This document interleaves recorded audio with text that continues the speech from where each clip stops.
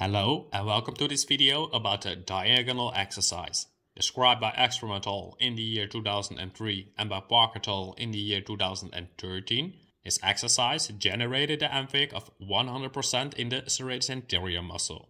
To perform the diagonal exercise, sit down on a chair while making a combination of shoulder flexion, horizontal flexion and external rotation.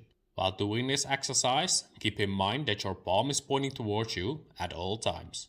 Because this exercise requires a great amount of upward rotation of the scapula, it produces great activation of the serratus anterior muscle. An advantage of the diagonal exercise is that patients with impingement problems may be able to perform this exercise more easily than a shoulder abduction exercise.